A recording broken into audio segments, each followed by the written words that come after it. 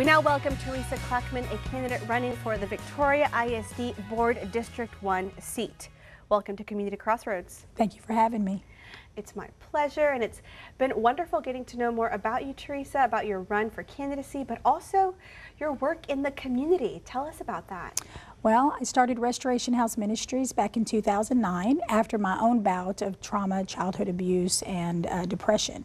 So I started that, and then that led into the resale shop, which we have in the community that has showers for the homeless, and we have jeans for teens, you know, so just really getting in there and working and providing what's needed in the community. And it's been a journey, but it's been a very rewarding one.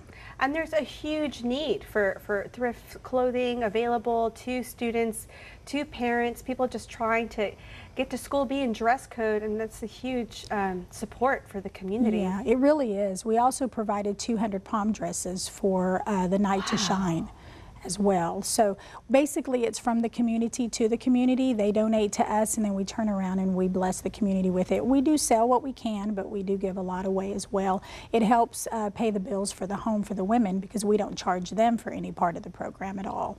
And you want to keep paying it forward, not just by continuing your work with Restoration House Ministries, but also through serving on the board. Yes, yes. What inspired your run?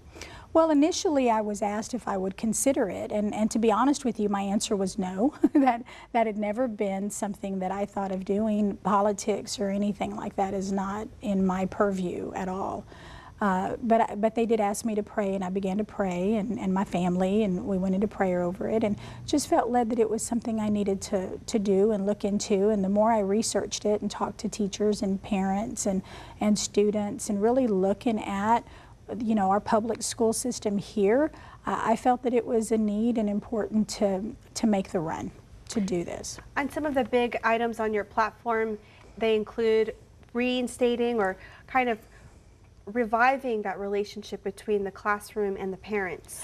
Yes, I feel that there's been, I'm not saying there's a lack of transparency, but there is a perception of lack of transparency in the community, just from the people that I talk to.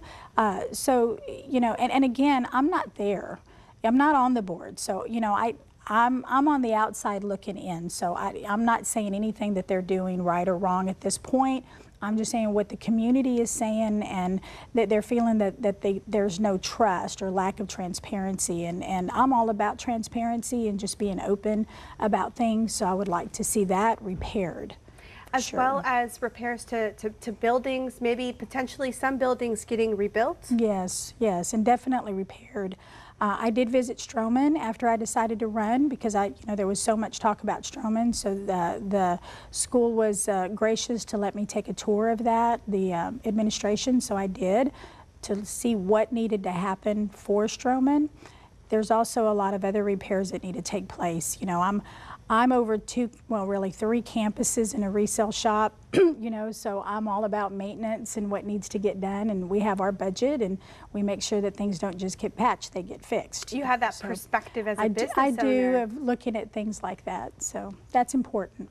And restoring discipline in the classroom. We talked a little bit about corporal punishment. Yeah. That's one of the ways to enforce discipline, but talk to us about your platform. No, I'm really not about corporal punishment. I think those days have come and gone. I work with families from trauma that come out of a lot of abusive situations, so I don't believe that that's the way to go. But what I have learned working with children from coming out of trauma is they do want boundaries. They want to know what those boundaries are, and they do need consequences to going over those boundaries, to stepping those. They need that, and our teachers need the support from the school board and the administration when they do want to implement that in their classroom. They need the authority back to be able to do what they need to do in the classroom. Children that are given too much room and don't have boundaries tend to become even more chaotic. And it's hurting them. It's not helping them, and I've seen it again and again. So discipline is all about boundaries. It is. Well, thank you so much for coming on Community Crossroads to talk about your run and for all the work that you've done and continue to do for our community. Oh, thank you. And don't go anywhere. Coming up, we hear from another candidate running for the Victoria ISD Board.